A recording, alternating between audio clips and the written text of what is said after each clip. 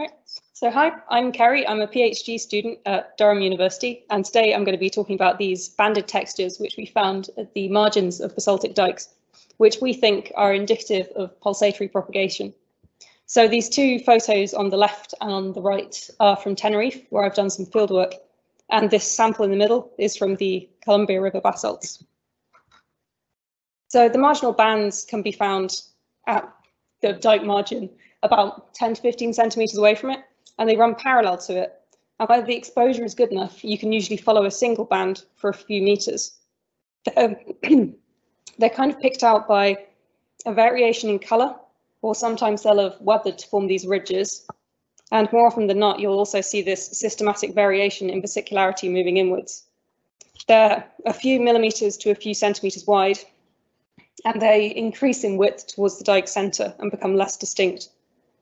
They were quite common in the field area, probably in about half the dikes that we studied, but they're also found in basaltic dikes around the world. There are lots of reports in the literature of very similar features, which seems to imply that there's some underlying physical process driving their formation. The reason that we care about these marginal bands is because marginal material is some of the first to solidify within the dike. So it's the first magma to enter the fracture at the tip of the dike. Moving inwards, we can read our textures as a time series, so they get younger towards the dike centre. And this time series holds valuable information about propagation processes, all the way from that initial crack propagation through to steady magma flow within the established dike. So this is our first sample. It's from the Teno Massif in Tenerife, which is in the northwest of the island. And as I said before, lots of dikes in this region have these marginal bands, usually seen as this variation in colour. This particular dike had particularly prominent bands, that's why we took the sample from it. And when we took thin sections, we found that the bands are actually defined by a variation in the concentration of plagioclase phenocrysts. So the band starts, which are kind of darker, are defined by a sudden drop in the concentration of phenocrysts, which we can show either as a drop in the area fraction, which I've highlighted with these red arrows, but we can also view this as a drop in the number density as well. There's also a kind of systematic repeating pattern in the vesicularity within each band, each one holding a peak in vesicularity, although this does become less obvious as we move towards the dike centre. So if we focus on the phenocrysts first, the bands themselves are defined by the variation in the concentration of phenocrysts, with band starts defined by this drop in the phenocryst number density. And this seems to imply that within the active dike, the distribution of phenocrysts was non-uniform. The best explanation that we can come up with to explain this is flow differentiation. And if you haven't heard of this before, it's this process which occurs when you have particles suspended within a flow, and it's caused by the collisions between these particles, which causes particles to migrate from the steep velocity gradients at the margins to be concentrated towards the shallower velocity gradients in the flow centre. So within our dike, we'd have these phenocrysts suspended within the magma, and they would be kind of forced away from the walls. Clearly, to create these bands where this pattern is repeated, we would need repeated pulses of magma through the dike system. So this has happened several times, moving phenocrysts towards the centre of a magma pulse, and this has then been solidified into place as the bands. So if we move on to look at our vesicles, we see that within each band, the vesicularity increases and then drops at the start of the next band, although this does become less obvious moving into the wider bands towards the dike centre. But we can read these variations in vesicularity moving inwards as a time series. So here we have progressive inward solidification, and we're getting our bubbles captured as vesicles. If pressures drop, then the bubbles grow, and this leads to us capturing a higher vesicularity in our rock. If pressures then rise, then the bubbles will shrink, and this causes us to capture a lower vesicularity. So when we see these cyclical peaks in vesicularity, this is suggestive of pressure fluctuations as it's solidified. And we can therefore infer that each of these bands is associated with a pressure drop, leading to these peaks in vesicularity.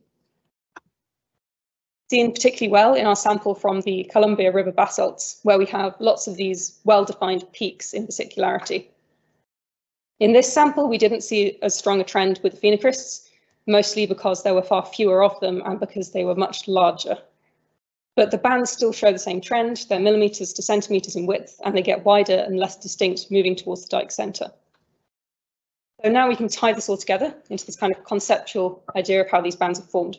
We know that our marginal material comes from the dike tip, so it holds information about propagation processes. Our phenocryst gradients suggest that we've had successive magma pulses through the dike system, and our vesicularity variations suggest that this was associated with fluctuations in pressure. So these textures taken together are suggestive of pulsatory flow in the tip of the dike. The cause of this pulsatory flow is likely to be cooling and solidification. So the tip of the dike is very narrow, which makes it vulnerable to cooling. So as it cools and becomes more viscous and potentially solidifies, this can temporarily stall propagation, at least until pressures in the region behind it rises high enough to rupture through that stalled region. So we end up with this cycle of propagation, cooling, stalling, and then rupturing. And this creates our pulsatory magma flow. When these pulses repeat over and over again, this is how we generate our bands at the margins of the dike. And importantly, this means that we can view each band as the half width of a magma pulse. And this allows us to come up with a timescale for their formation. We can see that the majority of our bands are actually less than 20 millimeters wide, and this is the half width of the pulse. So these pulses are very narrow. This isn't really beyond the realms of possibility, because actually when we were out in the field, we did see dike tips, which were very, very narrow, such as this one here, which is less than 3 centimeters across. We could actually even visualize this dike tip as being the first band. Had there been subsequent magma pulses through this dike, it would have inflated wider and wider step by step, building up bands over time. We actually have two timescales to think about here. We have the time taken for each pulse to solidify, but then we also have the time interval between each pulse arriving. And we work this out by using a very simple one-dimensional conduction model. So here we've just injected a magma pulse at 1,200 degrees, and we assign it the widths of the Tenno bands. We allow it to cool to a final temperature TF before we then inject the next band. We run this model with and without latent heat. So this provides the upper and lower bounds for likely solidification timescales. What I'm showing on the y-axis is the width of accreted solid material that's at the margin. This could alternatively be viewed as a solidification front, so the boundary between the solid region at the margin and the liquid region in the core of the dike. So as it cools inwards, we see these steep regions here as it solidifies, and this takes time TS, so that's the solidification timescale. It then has this kind of plateaued region here, which is the time it takes to then cool down to the final temperature TF. So if we say that we want there to be little cooling, so it remains hot, TF is 1,000 degrees, it's only just solidified when the next pulse arrives, what we have found with our model is that this actually melts back the previous pulse. So it's so hot that it starts to erode the band that was previously left. And we don't see any textual evidence for this, so these timescales are unlikely, they're too short. However, at the other end, we don't see any evidence of chilled margins between our pulses. So they probably haven't cooled below anything like 500 degrees. So this actually provides us our likely timescales for each magma pulse, and it's probably something like several minutes to tens of minutes. The implications of all this are that we can actually use dike margins to better understand dike propagation, which could inform models of how magma moves through the crust. It could be really useful. It also implies that solidification might play a bigger role in controlling dike propagation than is often thought. So because the tip of the dike is so narrow and so vulnerable to cooling, this could have effects on the larger body that's following behind it if it holds it up. It also means that we might want to rethink about how magma interacts with the host rock. So if it's solid at its tip, how is it transmitting pressures to instigate fracturing? It might also help in interpreting seismicity as magma is moving through the crusts, because often this is seen to happen in bursts. Maybe this is happening because things are freezing up, then rupturing and starting again, probably on a larger scale than what we're seeing here in the bands.